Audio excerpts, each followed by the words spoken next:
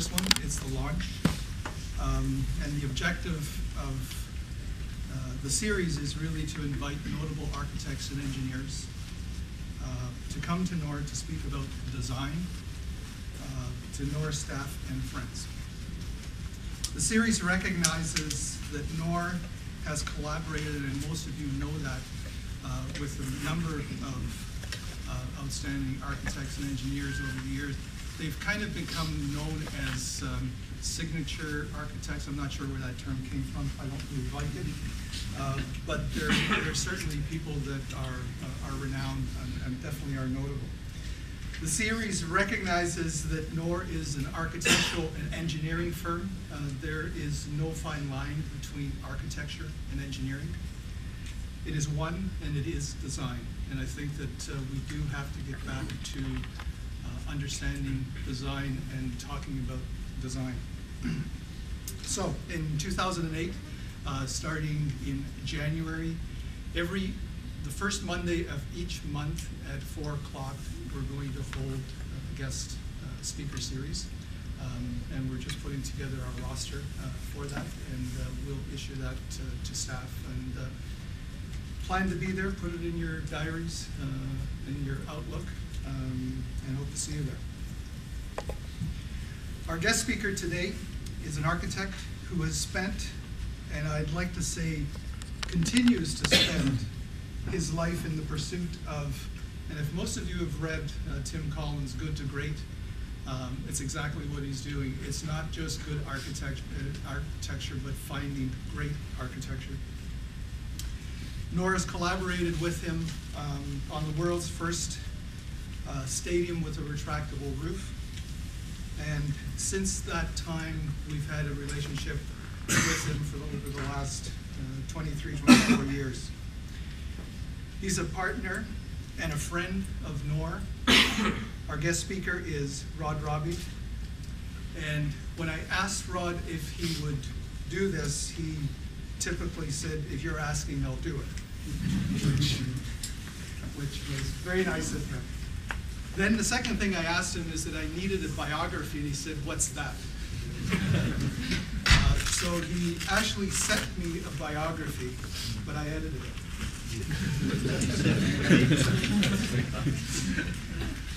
So Rod graduated in 1950 and was licensed as an architect in 1951 when he joined the Chief Engineers Department of the Eastern Region British Railways until 1956. During that time, Rod designed a fully flexible modular steel traffic office equipment system, which was used by the British Railway system nationally, and it was still in use in the early 1990s. Rod immigrated to Ottawa, Canada, in 1956, where he worked briefly, and I've highlighted briefly, for Public Works Canada, before joining a small architectural practice in Ottawa, Belcourt and Blair. There, Rod designed the Boy Scouts Association headquarters building in Ottawa. The building was the first fully precast concrete office building. It featured modular planning approach to design. It was one of the first air-conditioned office buildings in Ottawa. But unfortunately, Rod's days at that firm were limited because he was recruited by Peter Dickinson in 1958, and Rod actually ran the office in Ottawa at that point. He was the lead architect and town planner on the new town for Frobisher Bay, Baffin Island, the centerpiece of Prime Minister Diefenbaker's Dream of the North. Rod moved to Toronto in 1961, admitting to me recently that he really couldn't hack Ottawa. Had to get us. He was the founding partner when he came to Ottawa of Ashworth, Robbie, Vaughan, Williams, architects and town planners. And I think that you'll probably recognize a few names in there. I spent some time with Fred Ashworth at a previous firm, and it was Colin Vaughan, who most of you know from City TV. That firm, like NORR, went through 9 iterations in total and ended up with Robbie Architects in 2004. So if you take a look at Robbie's good to great designs, they include the Canadian Government Pavilion at Expo 67, the Metropolitan Toronto School Board Study of Educational Facilities, otherwise known as SEF, the Toronto Sky Dome, and not to be called in this room the Rogers Centre. His accomplishments are many, and as you saw, has a lot of letters after his name, and he's definitely earned every single one of them. But the one that's probably sits right at the top next to his name is the Order of Canada. He holds an honorary doctorate of law from Dalhousie University, is a fellow of Ryerson University, is a fellow of the RAIC.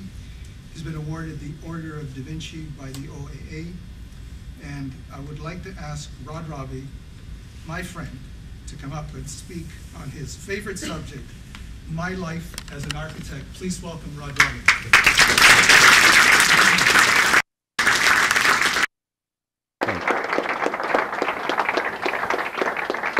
Well, I found that really quite moving because I don't know anything about design. So what this is what happens to you if you get recruited into this profession by accident, and you end up, half a century or more later, still doing it because you can't figure out what else you could do, So this is about the truth of my life. So what I'm going to start with, I'm going to show you some pictures on here. If I can make this, just push the thing. You'd say, well, what the hell's that got to do with architecture? But you see, what I want to do is to say where I came from, because this man didn't tell me about design. He said, just tell us what happened to you, So anyway, all my family were in the British Merchant Marine, and this is one of my uncle's ships, or one of my uncles was the chief engineer of this thing, being launched before the war, anyway. And the other thing that was very central to our lives was, again, because of the Merchant Marine, engines. This is a triple expansion steam engine, which I knew all about when I was like a schoolboy. And my fate was going to be to run these things in cargo ships.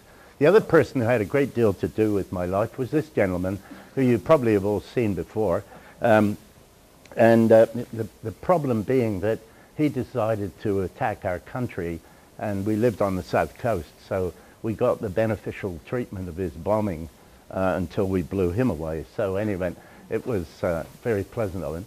And the other thing that had a great effect on my life, or at least worrying about it, was this thing, which of course is the Bismarck, which had it got away in the Atlantic, we would have probably starved to death. But it didn't. But they managed to sink the hood and a few other things along the way. But anyway, it got sunk. Now, coming to architecture, I should add that I got into architecture I was 15, and my mother said, "What are you going to do?" And I came from quite a poorly off family. My father was a fitter in a shipyard. My mother had been a barmaid. That's where they met. He was drinking it and she was serving it, And then he served something to her, and I'm the result, So anyway, the upshot was that she said, "Well, you've got to do something, So, and my imagination. Bear in mind, the war was on. It was 1944, and my imagination, or 43 actually, then ran as far as working in a shipyard or going to sea as a marine engineer, which I'd been told I wasn't going to be allowed to do by my father. So apparently the school board, not the school board, but the public authority that ran the education system in Southampton, where I came from, in the south of England, gave away scholarships. And at this particular season, they had 2 very interesting possibilities. The first was called being a barber, which is cutting men's hair. And of course, in those days, men didn't wash their hair. So it was kind of a smelly occupation. But that didn't bother me so much because we all smelled. But the other part was, the other idea was architecture. Now the trouble with that was that I didn't know what architecture was. So I asked my mother.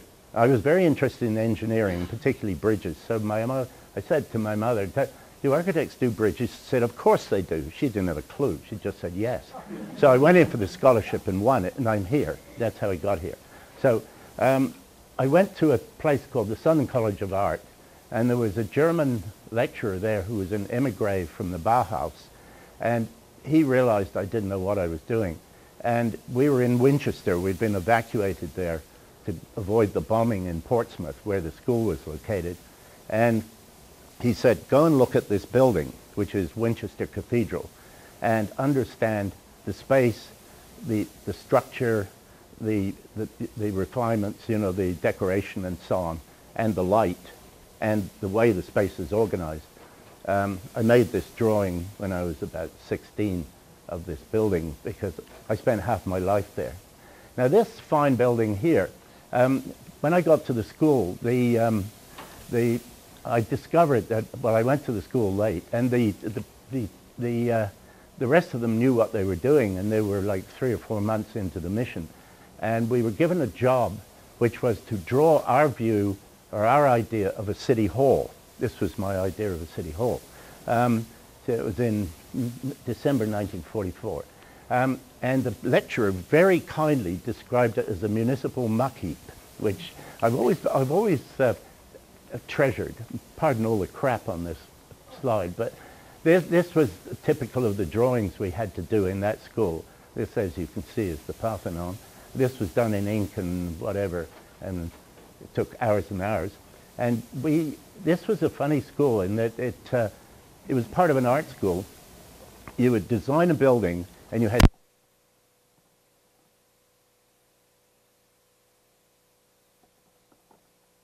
for a library.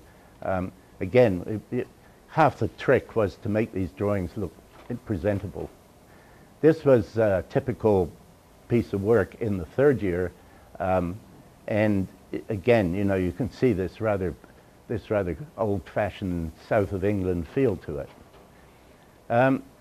I was conscripted into the British Army, you know, because everybody had that fate, and you did your national service.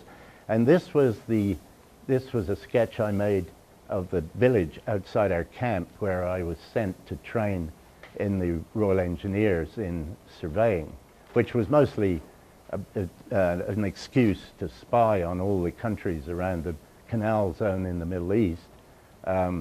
At least I was just a private in that organization. However, it did have the enormous advantage that I was able to travel extensively in Egypt, and this was a photograph I took with a couple of other guys in the southern part of the country. I came out, I got a scholarship to the Regent Street Polytechnic, which was in London, and it was a very good school. There was a small problem. My father was dying, and so the program was 2 years, 4th and 5th year. I got there, I came out of the army, and I made a deal with the chief lecturer if I could skip the 4th year and just go to the 5th year, he'd make it easy. Like he wouldn't make it easy, but he'd tolerate it. So this was my thesis. It was a shipyard, and you have, you know, a factory and all the rest of it. So then here it is in the model form. Also at that time I was interested in furniture, and another guy and myself designed this chair, which we did in 1950, and it's made of resin bonded fiberglass. It was for a competition for the Festival of Britain, which we didn't win, but it seems sort of reminiscent of one made in the United States, which we didn't even know about at the time. However, he did well, we didn't. That's about the only one that existed, and Lord knows where it is. I went on a trip with my wife, who I married in 1952, or we married, I should say, in 1952, and I saw a 3-legged chair at El Greco's house in Toledo, in Spain, and this thing came out of it. I wouldn't advise you sit on it. It was entirely unstable. You know, you just lean a bit to the left or right, and you're on your face. You know, at the same time, being a workaholic, I and my friend both entered the planning school, which was run at night. So this was a scheme for a housing project in Roehampton, which is in the south part of London. And this was the Elephant and Castle. We were trying to replan it, which is a big mess, and it's still a big mess. But you can see that's where it is in the bend of the river in London. Anyway, this was the first job I did for British Rail. It was a ticket office on Victoria Street, which I, burned my guts out on, as you can imagine, with great care. And about 25, 30 years later, I took my daughters down there to show them Daddy's first job. And I couldn't find the building, but more particularly, I couldn't find the street because they'd knocked the whole lot down. The street was gone, the buildings are all gone. They'd realigned it. It was Victoria Street. So that's a piece of history. This was another piece. This is inside King's Cross Station where I was working. And on the right here is a piece of the Victorian station that was we're attached to. This was the railway advertisement for the festival. We had a very Miesian outlook on what we did at that time, partly because it was simple and partly because it was cheap, and we had no money. This is in one of these dismal railway depots in the East End of London. So this was a canteen. This was our biggest building at the time. This was the Norwich Thorpe ticket office in Norwich in the eastern part of the country. Again, you can see this sort of very simple thing inside this very ornate Victorian building, which we were trying to integrate it with in some fashion or other without having to go to the cost of the original building. The other thing I got heavily involved in was master planning at that time. This was about 1954, 53. This is the port of Harwich, and this is where the train ferries and cargo ships go from. So all of that, this whole big piece, this little bit down here is the town, but all the rest of it was railway land except for that village that we just wrapped all this industrial stuff around. This was the last project I worked on. This was a slightly ambitious job to join together Euston Station, which is here, Somerstown Goods Yard, where the British Library is now, King's Cross Station, which is on the left, and then St Pancras Station, which is the one that's sticking out the front there. And the idea was to join these two railways together. One went up the east side of the country and the other up the west side, and put this humongous station in between with a whole mass of development on the roof of it. Of course, being Britain, nothing happened. This was typical of the equipment that we were building, which was made of oak, and it had a tremendous amount of detail in it inside all these drawers. It doesn't look very impressive because everything was on a very low budget.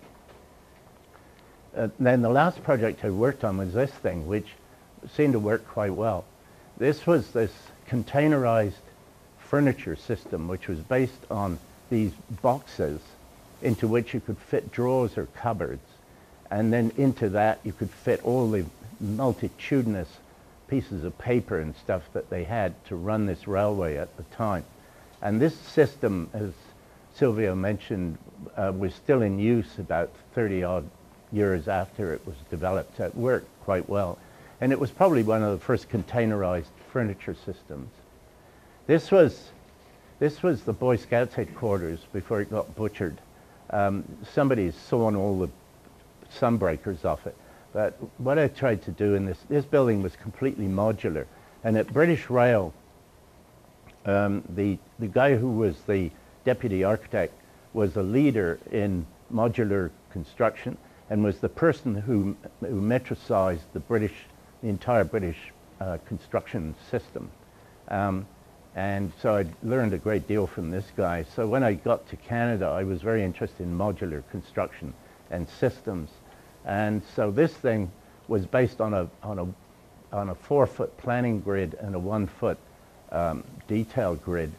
And the attempt was to control summer sunlight to not heat the place up inside too much to run this air conditioning system that was quite a hard thing to get there. And as Silvio mentioned, this building was completely precast, except for some stairs which stabilized it. This totem pole was the last one done by a chap on Queen Charlotte's Isle, which unfortunately I can't remember his name. It was the last pole he carved, and it was probably the biggest. And they had to use special cars to get it across the country. The CP brought it here. The canopy was not like that. After I left the firm, the original canopy was a hyperbolic paraboloid, but the senior partner didn't like that too much, and he was a bit scared of it, so he changed it. But as I say, this building is now a travesty of what it was. This is the town of Frobisher Bay on Baffin Island. The bay is down at the bottom of the picture. The town site was this thing on the left, and then this was the Callaway village, and then this was the extension, the powerhouse, and the things. And this is quite a big hill going up with there's a radar station on top. But the idea with this thing, it was a chain of buildings which all faced south. It had virtually no, north was up the picture, and so it had virtually no windows on the back. Again, this was one of these schemes that there was a huge amount of work done on it, and then the government changed again, and like the Arrow project, it disappeared into no man's land rather quickly when Mr. Pearson won. The next job of any consequence, but in between times I worked on tons of buildings, but a lot of them were schools, a lot of small industrial buildings, and a certain amount of residential. But then we won this, which was the Canadian Pavilion Expo, and my colleagues and I, Paul Scholler and Matt Stankiewicz, who were from two other firms, we had this joint venture to do this job, and we after a tremendous amount of work, we settled on this rectangular 30-degree pyramid as being the basic unit of space. So they were right way up, upside down, and so on to create the whole building.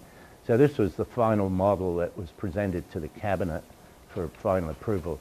This is it in the actual thing. So the Canadian site is all this in the bottom left of the picture. This is Ontario, Quebec, and then in the middle is Saskatchewan, where the prairie provinces, and then the Maritimes and the native people.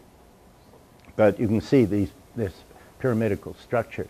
And the idea was to make something that was interesting but cheap, and also would work. This, and bear in mind, the land was all artificial. It was about 20-odd feet of fill dug out of the subways in Montreal and thrown in the river. And it wasn't consolidated. So this thing stood on caissons. The rest of it was founded on spread footings in all this stuff that was made up the site. So we had this, which, as you can see, just consisted of these four girders, a bunch of legs under, and a plate to stop it from exploding. And then the buildings, this was at just before it opened. You wouldn't believe it, but that was probably only about 2 weeks before it opened. But they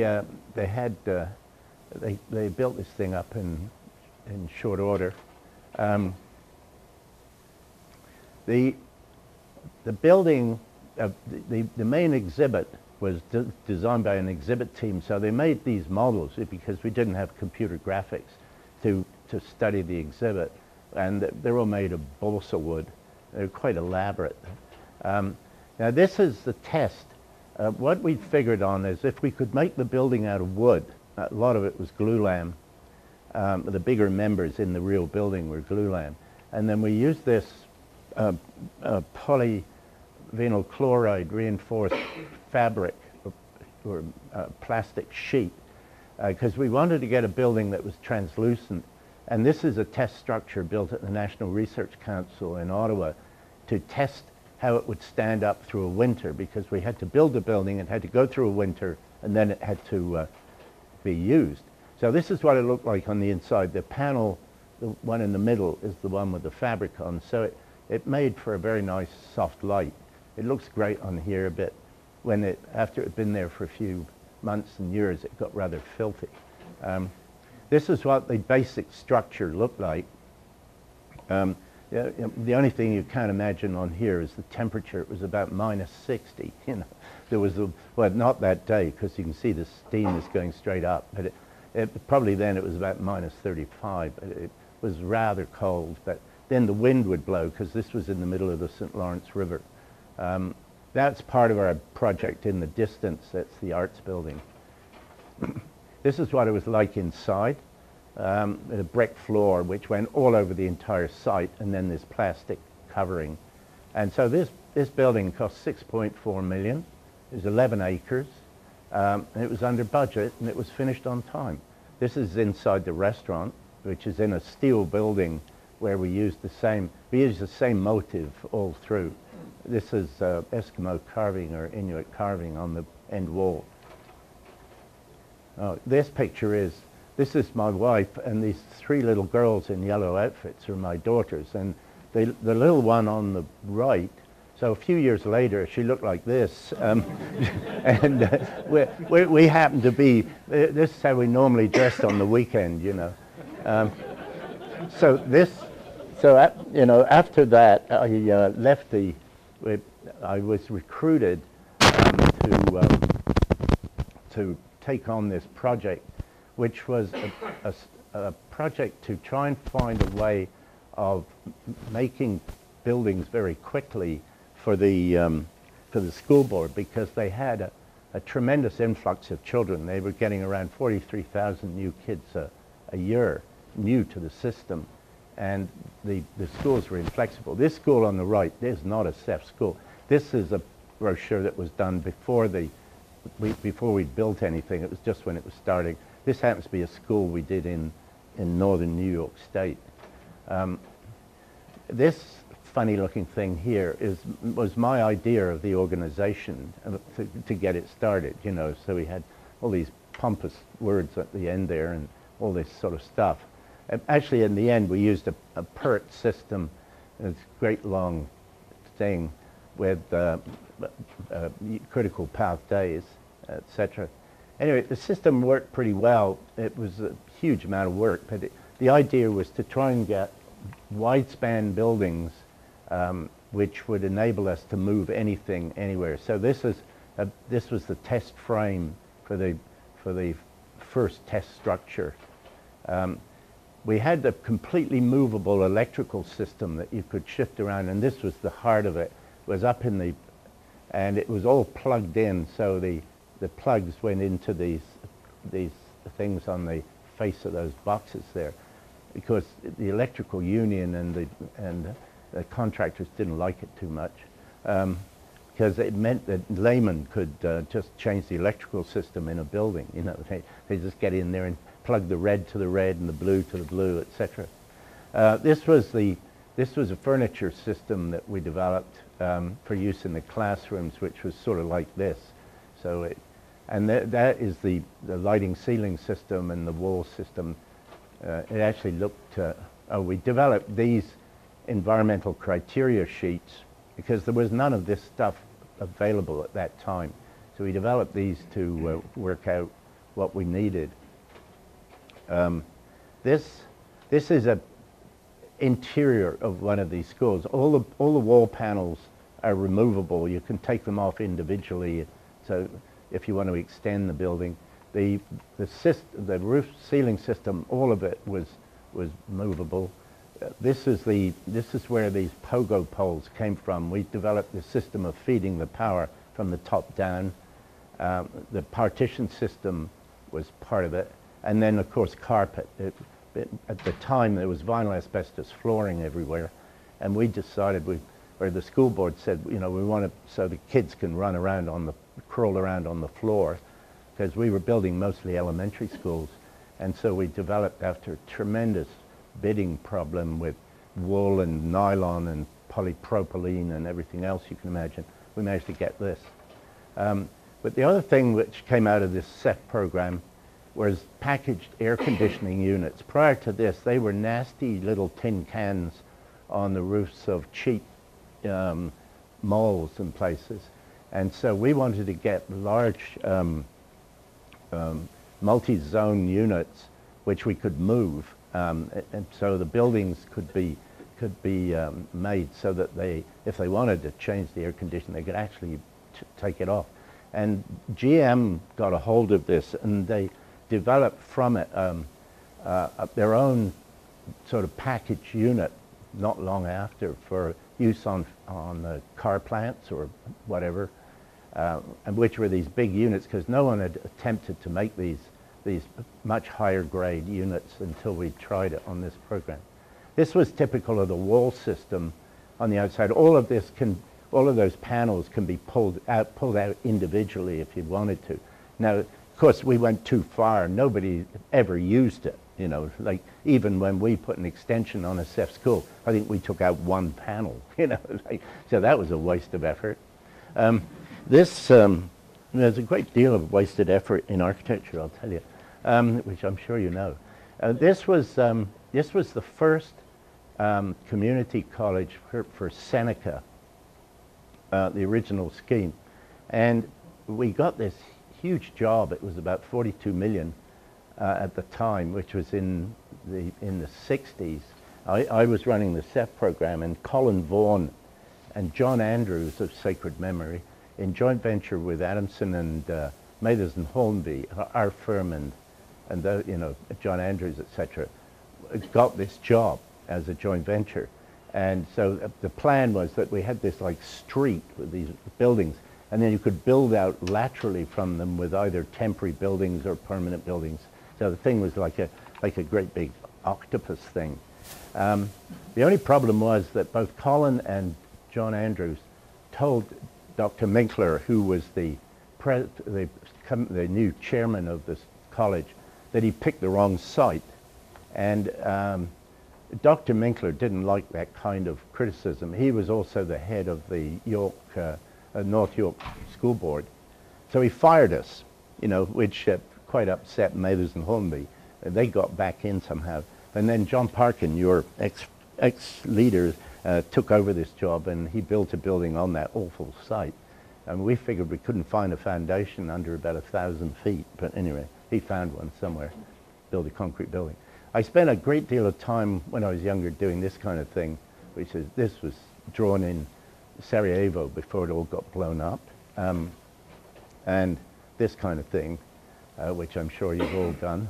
So, this is, I spent a certain amount of time in the 70s doing carving, and my wife was a painter. And so she'd paint it, I'd cut it. This thing's on the wall in my living room at home. It's like 8 feet by 4 feet. It's rather massive. It's made of cedar. And then that's a piece of it. And this was another one we did. And there was a theory behind all these. Oh, this thing was, I was heavily involved in politics. So the idea of this thing was the leader in the lead. These are the lead down here. And here's the leader. Oh, he's off the paint. He's down on the margin of the screen there. It's a little red thing with a white top on it. But he has all these protections between him and the people. You can see where my views were coming from. This was our entry into the Edmonton City Hall competition, thing in the middle there. And you know, it was like supposedly a gateway to the north. Actually, it probably freeze to death with a Venturi effect. You know, fortunately we didn't win. This was my entry into the Tête de France competition in Paris, which we also didn't win. But the interesting thing was that I think only the guy who won and myself had this idea of an arch where the axis of Paris would go through and then turn where it went off towards the Seine. So this idea here was that you'd have these gardens, because if you've been to Tête de France or to the Défense, it's just a massive concrete and great big concrete buildings, and there's like no vegetation there. So I thought it might be an idea to have a little bit. This is the back of it.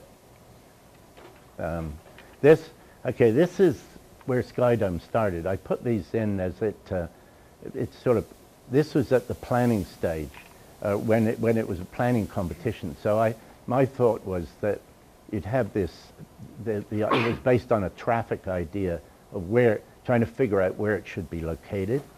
And this was actually if I go forward one and go back and then come back, this was the plan, and I concluded that it should be in the downtown core near the railroad, but in a position where that big black dot is, where it could form the end of a ceremonial route that went from there and then up University Avenue to the legislature. So going backwards, so the idea was that you had this thing that you see at the bottom here was this main mall coming along, and Davis Square, and you know, how imaginative, eh? And then some offices, and the thing itself would be the thing there, and the Globe and Mail building got nuked. It was buried in the development there. There's the square, there's the tower. Anyway, none of the other people were thinking about putting this thing downtown, but after the competition, IBI suddenly came up with the idea of putting it over next to the tower there, which kind of, you know, and the rest is history, as they say.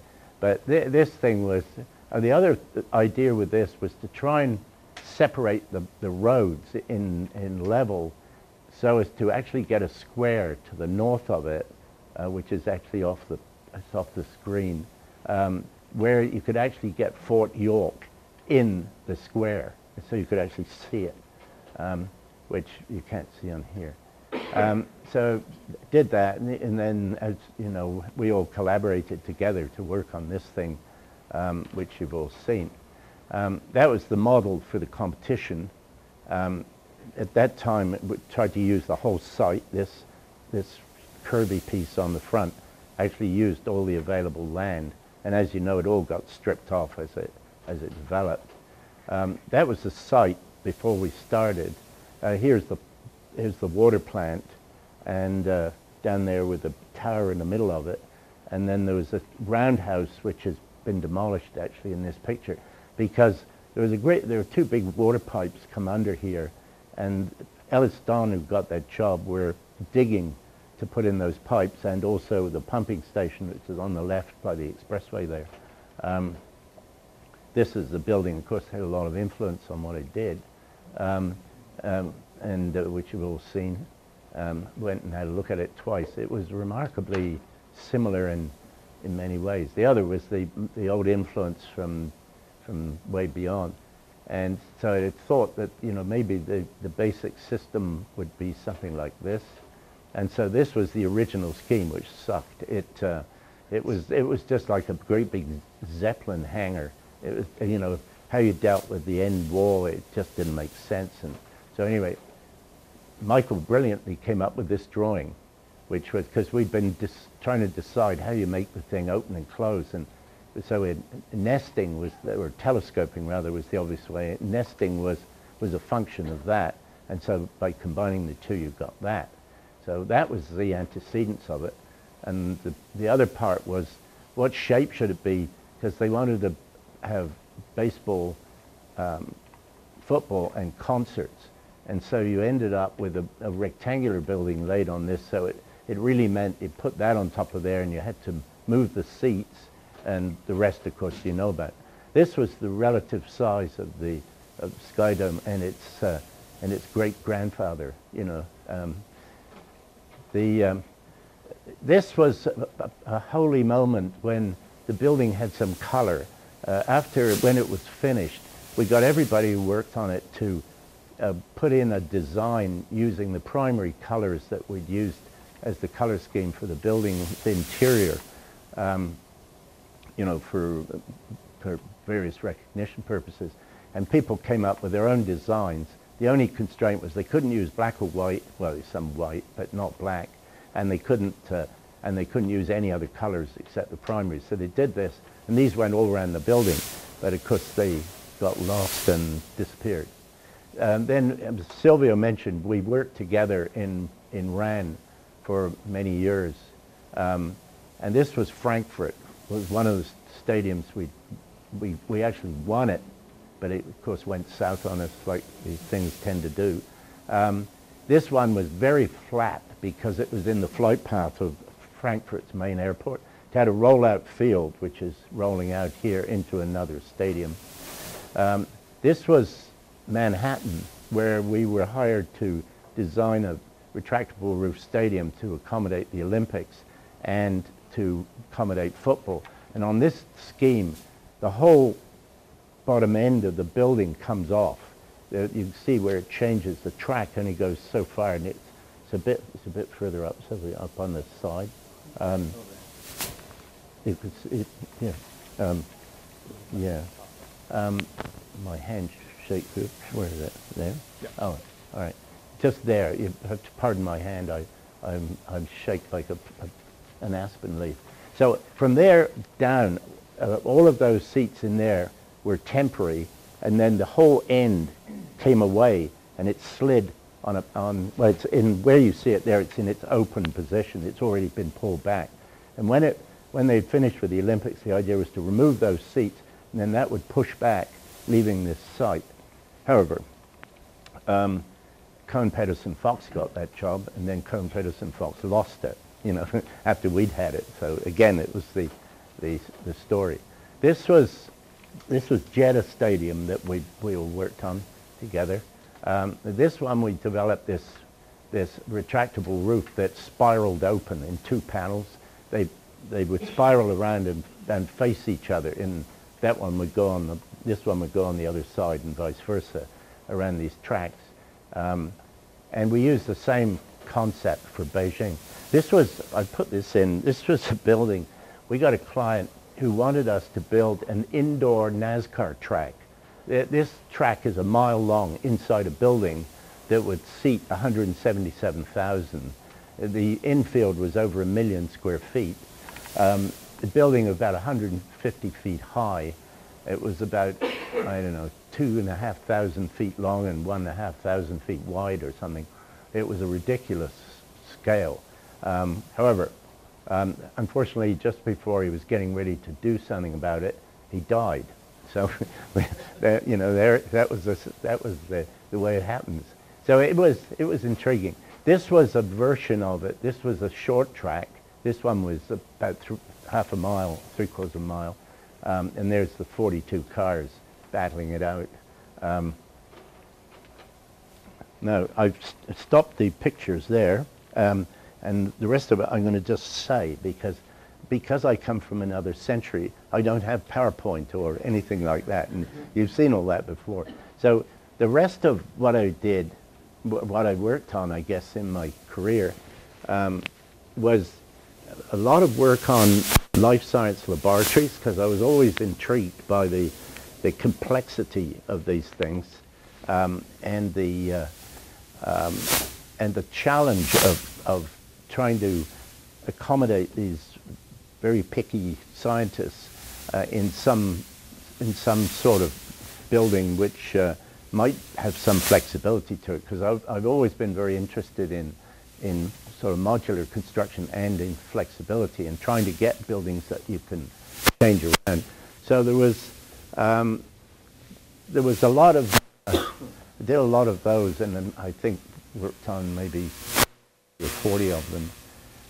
And of course schools. I've worked on about 300 to 400 schools over my career. A lot of them obviously are repeats, or tend to be repeat. But again, when I was at CEF, I was an educational bureaucrat for 3.5 years at the Metropolitan Toronto School Board, and which gave me an interesting insight into the other side from where you usually are as an architect.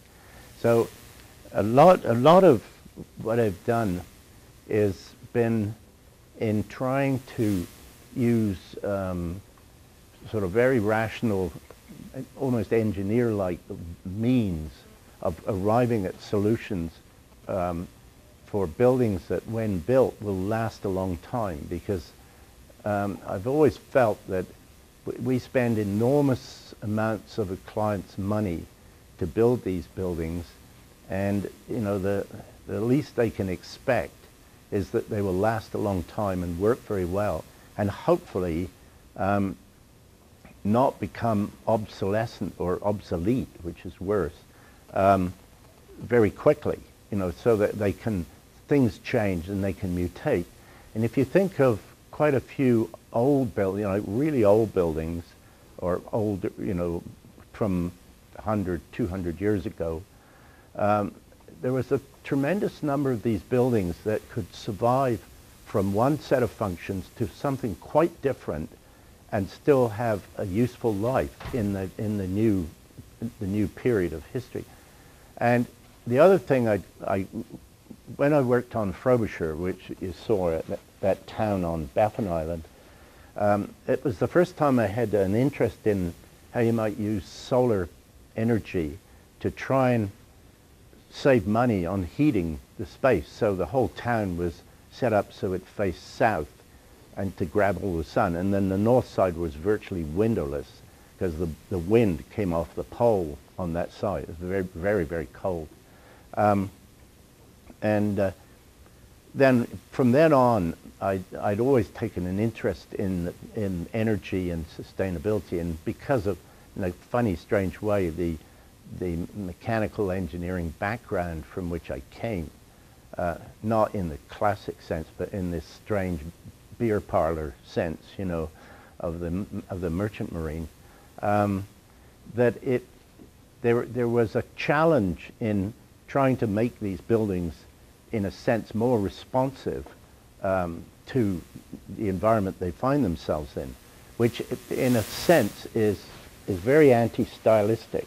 And this was borne out in the 70s. I was asked and picked a bunch of people, about 18 of us, to do a report for the government that was subject to the Official Secrets Act, which was commissioned by Central Mortgage and Housing Corporation and the then Ministry of Urban Affairs, or some name like that, which they had at the federal level, which has now disappeared.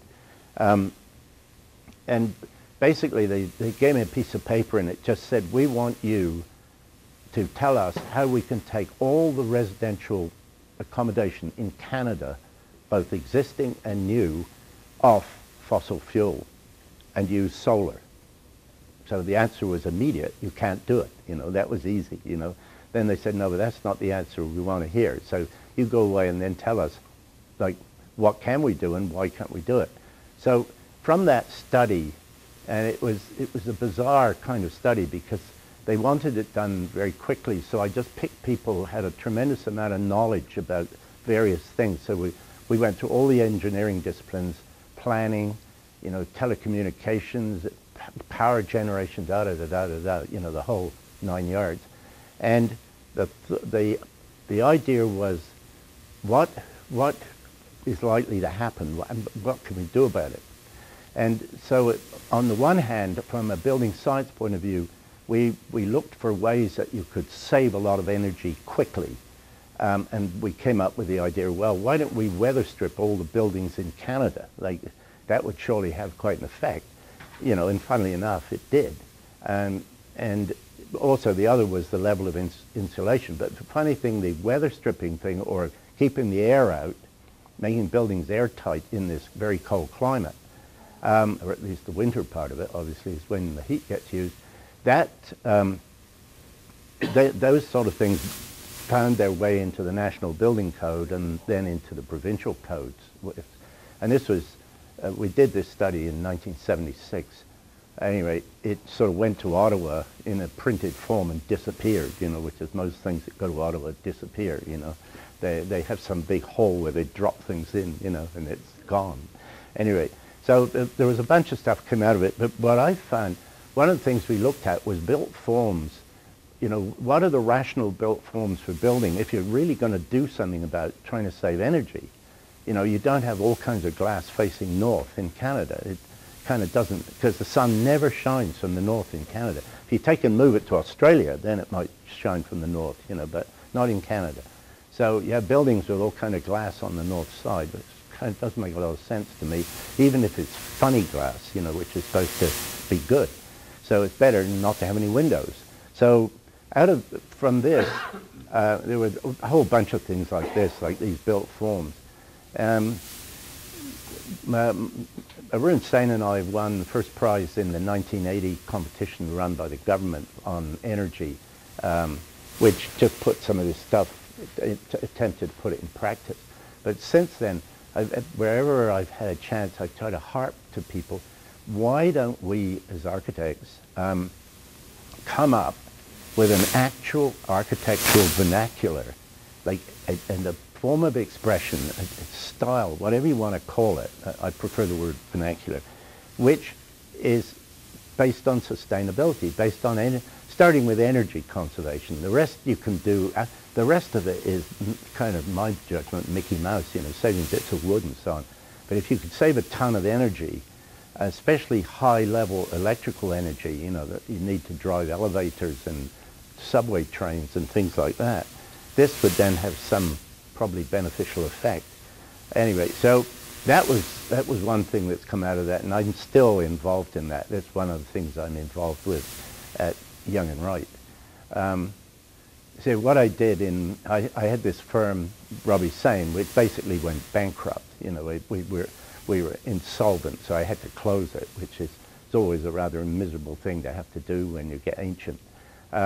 So I shut that firm down, and then I had the other firm, Robbie and Wright, so I just moved my carcass there. Well, it was there already, so I just joined it. I worked there, you know, for quite a few years, and in 2004, when I shut the other firm, a few months later, I handed in all my licenses. And I was made chairman emeritus very kindly, so I could get a pension. It's not a pension; it's a salary. So I'm an employee again. It's great, you know. I don't have any insurance or responsibility, and nobody phones me, and you know, I don't have to do anything. I just come to the office when I feel like it. Unfortunately, it's always 8:30, or no, it isn't, is it? No, I won't lie. It's 9:30 in the morning. Yeah, but I go home at 6. Anyway, so from all of this, in recent years, I figured that if there was a way of figuring out this vernacular, which probably doesn't have very much to do with just about every kind of picture you see in in architectural record, or you know, the magazines showing, you know, the latest art gallery or museum or something. Most of these buildings have absolutely zero to do, in my judgment, with a responsible approach to getting buildings that will be affordable to operate from an energy standpoint and in the years ahead. Now, you know, you can add water to that and other things, but just starting with energy and using the least of it you can. And a great deal of it comes from urban design, you know, the planning of how these buildings are sited, relative to each other, to do with microclimate, and also the buildings themselves. So I can see some of you are dropping asleep, so I should shut up fairly soon. Anyway. Thank you very much. Wanted to open it up to questions, if we have any questions from the floor. After all that bullshit, no. Okay, well, if there aren't any questions, then maybe I'll tell the story. I think there's room. If I'm wrong, let me know. But I joined NORR in '86, and I had the pleasure of working for 3 years full-time with Robbie. Eva, I think you're the only one left. Did I miss anybody else? Gary. Eva's still there. Gary Conley. It was an interesting time, but it was interesting that I actually only got to see Rod every, I can't remember if it was Monday night or Tuesday night. But Rod and I and Mike Allen would spend, I think we started at 5 o'clock every night, and we would go until about, I don't know, 9 or 10. Yeah. And then a little bit after that, Yeah. but it wasn't working. And it was an incredible time. Because I think what you've seen, certainly in the presentation, is exactly the way that Rod lives, the way he lives architecture, the way he lives his life. And it was an incredible time to go through. I think we put in probably 60-hour weeks, and nobody really cared, nobody really felt it. We had thought we were going to have a very large team, and certainly for myself, I was responsible for the roof. I think when I started, I thought I needed, and this goes to the staffing meetings that we have, I thought we needed 16 people. We were going to get it all done in 6 months, and it was to be over with. And what we very quickly found out is that the 16 people really didn't work. And it was incredible that I had Eva and one other lady that worked with me on the roof, and they were the only ones that could actually understand the roof, because it was a building that moved. It wasn't a building that was a static object, and trying to understand it was quite a feat in itself. Anyways, it was a great time for us. We certainly learned a lot through that, and I just wish that we could actually mentor and take that to that experience to certainly developments in this room or across the entire architectural world. One question that I would have for you, Rod, I mean, you've obviously seen a lot. You've done a lot through your life. I think that your architecture certainly is different than those signature guys that run around like Carlos Sagas. That's great. But, is there anything with respect to design that you think that you want to certainly encourage the younger people? Well, I think first and foremost is... It sounds very trite, is the function, is the usability of the buildings. And their purpose. But also, another thing is making these buildings, and you notice I won't talk about style, because I really basically despise it. And, I always have done. I can't see how you can have just about every building coming out of your shop looking the same, which seems to me to happen in certain firms that will be nameless. Everything of significance, buildings are all sort of parodies of one great idea which has been worked over. It seems to me that the buildings are for different owners, different users, in different places. I mean, if they're all in the same country, they're still in different places. Therefore, there are differences which should be reflected. Yeah, they're all buildings, like we're all human beings, but we all look a little bit different. That's one part. The other part is the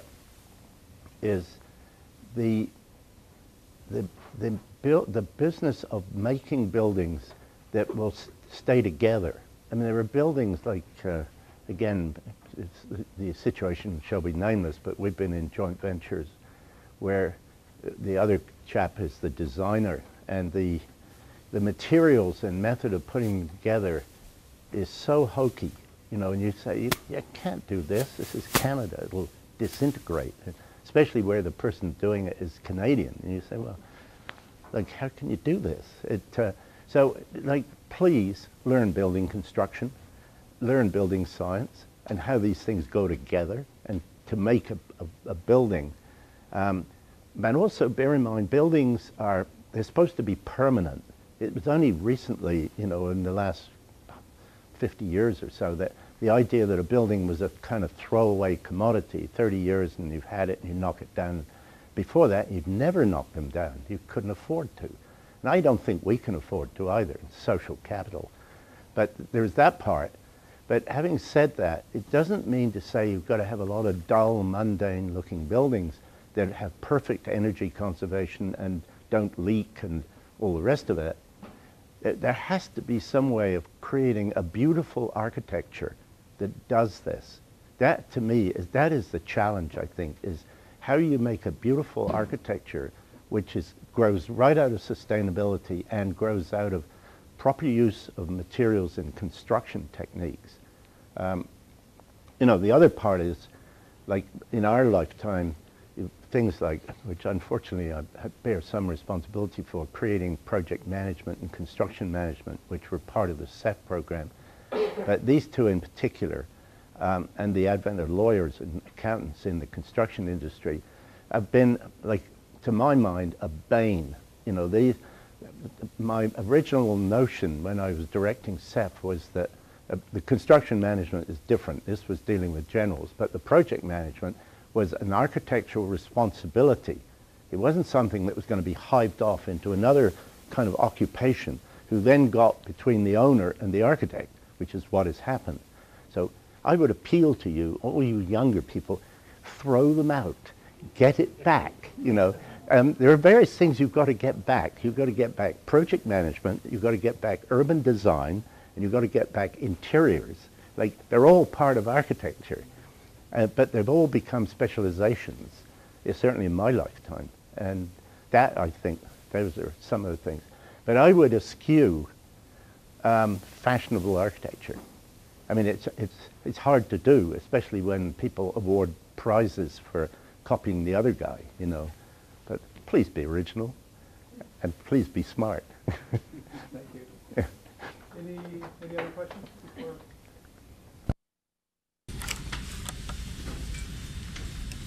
Actually,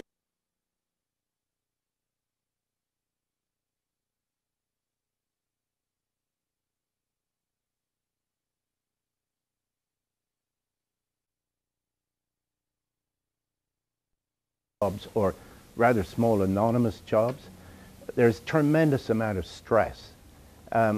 You have to work too long, you don't get paid enough, people don't pay their bills, you've got building officials and, you know, you name it, representatives of owners who don't quite know what they're doing, bugging your life. So you get all this stuff coming in, and you simply have to get used to it. You simply have to be able to go on day after day, week after week, year after year, just saying that's part of the way it is.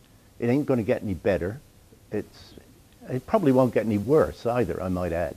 But it's just about an even badness, you know, that just goes on for decades. But, you know, that's what it is. This is the style of our life as architects. And I think if you, and you don't have to be sorry for yourself. That's part of the fun. You know, people, when I was younger, what I didn't mention, I lived in Ottawa, but I had the opportunity of probably being able to have joined at least 3 what turned into development firms of some magnitude at a very senior level when they first started, because, you know, these guys were all around town. So, you know, you could go there, do that, and just, you know, in retrospect, make a huge pot of money. But, and this came back to the stress and whatever the rest of it was. Yeah, there was stress working for these guys, but the only thing is you'd build in your lifetime 400,000 houses, and you'd just be like moribund with just drawing the same thing time and time again, or getting somebody else to draw it.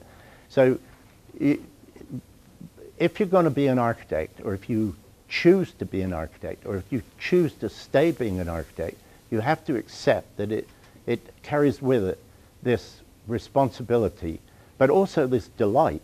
You know, it is a lot of fun. I've always felt, you know, bad as it is, it's still a lot of fun.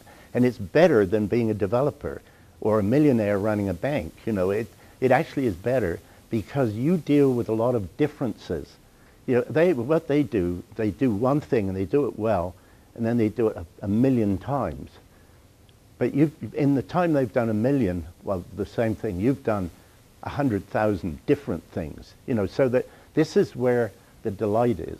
So yeah, the stress, you have to learn to deal with the stress. There is no way around it. Otherwise, you have to quit, because it won't get any better, is my view. But that's what I did. Look at me. My hands shake. Everything, nothing works, you know. I've had about 15 no, I haven't. I've had 8 operations, you know. There are no other questions. I have a drawing that I did when I was 16 years old. You showed us your drawing. Yeah. And I'd like to share my drawing with you. And, excuse me? Yeah. I happened to go to this high school, And I found this, I've had it in the basement all of these years. It was a secondary school, and we took drafting. And one of the things that we had to do, obviously the architecture guys had to distinguish themselves from the electrical guys and the auto shop guys and everyone else. So I designed the crest, and of course the class selected mine. And I'd like to put it on. It actually still fits. And it came out of our trip to Expo 67. Holy smokes. And obviously it won. Everybody see that? And you can also see that. But it's something that I've had in my basement all of these years, and I just pulled it out.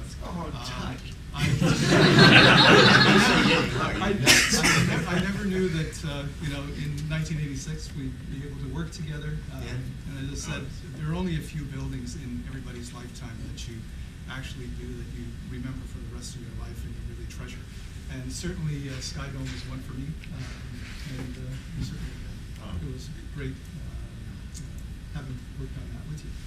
This guy, I might add, was the greatest, because he didn't quite tell you what he did. He did all the outside as well as the roof of the Sky Dome. We just gave the whole miserable thing, like all of it. And then we fought with Brisbane Brook Bain about the inside, because they wanted to take it off us, if you remember. There was quite a lot of We that can going have on. some more water and talk about that later. This is a small token of our appreciation. Thank you. And I'm going to actually open it for you. Yeah. Because I didn't know what you were going to talk about. So hopefully you'll enjoy this. And it actually has that. Throw me down. But it has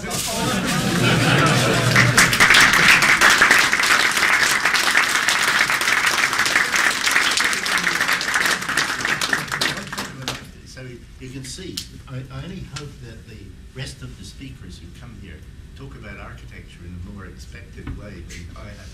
Actually, quite honestly, I think that this was a great session for our first session. Obviously, as I said at the beginning, this is not just architecture, but it's engineering, and there is no line between the two. And certainly, we practice it from a day-to-day basis, and I think that we have to try to find it again, because I think for the last little while we've just been worrying too much about a lot of other things. And certainly Rod has lived it all of his life, and I could see him if he was probably in Canada as opposed to Ottawa. He probably would have gotten a job with Giffords, and he's probably running their transit group right now. But I'm glad that you didn't. Oh yeah. Rod, yeah. I'm glad thank you very much. Thanks. You're welcome to come back anytime you want. Come and have a job.